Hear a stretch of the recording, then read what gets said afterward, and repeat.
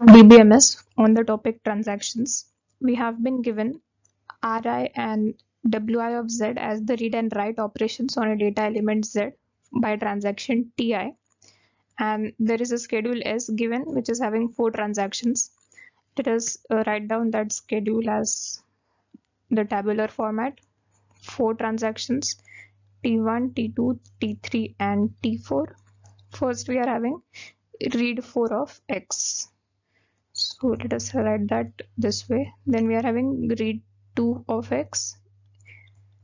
After that we have read 3 on x. So third transaction makes a write operation on data element x. Then we have read 1 on y. After that write 1 on y. Next we have write 2 on x.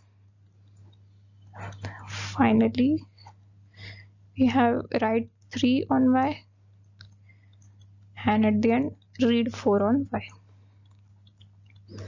So this is the tabular format for the given schedule. Now let us find out what are the dependencies existing in this particular schedule. As we can see, this is read of y and this is write of y, so there will be a dependency between them. This is write y and this is read y, so again a dependency between them.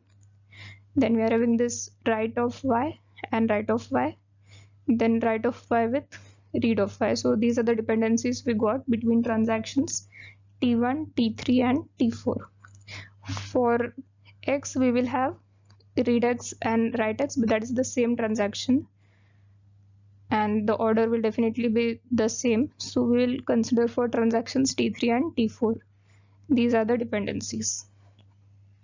Now we can convert these dependencies into the precedence graph. That would be something like this. There are 4 transactions T1, T2, T3 and T4. What are the dependencies that we got? That the transaction 2 will always execute after T3 and T4 because of the data element x. So 2 will execute after both 3 and 4, hence we make these edges in the graph.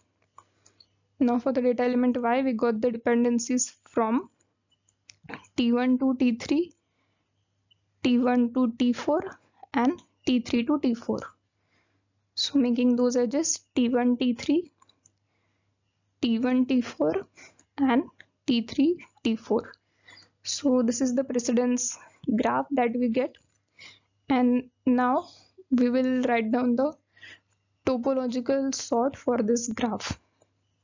And here we can see that T1 is the only node which is having no incoming edge. So that will be the first transaction to be executed.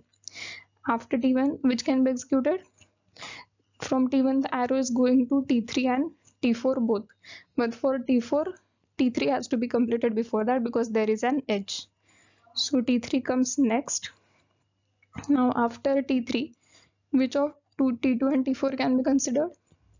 In T4, there are 2 incoming edges from 1 and 3 and both are already complete. So that can come next. Why not T2? Because it is having an incoming edge from T4. But if it is not executed first, then T2 cannot.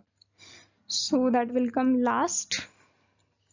And the order that we get is T1, T3, T4 and T2. This is the only topological sort that we got for this precedence graph, and hence from the given options, the option A represents a serial schedule that will be conflict equivalent to the given schedule S. So that is our answer.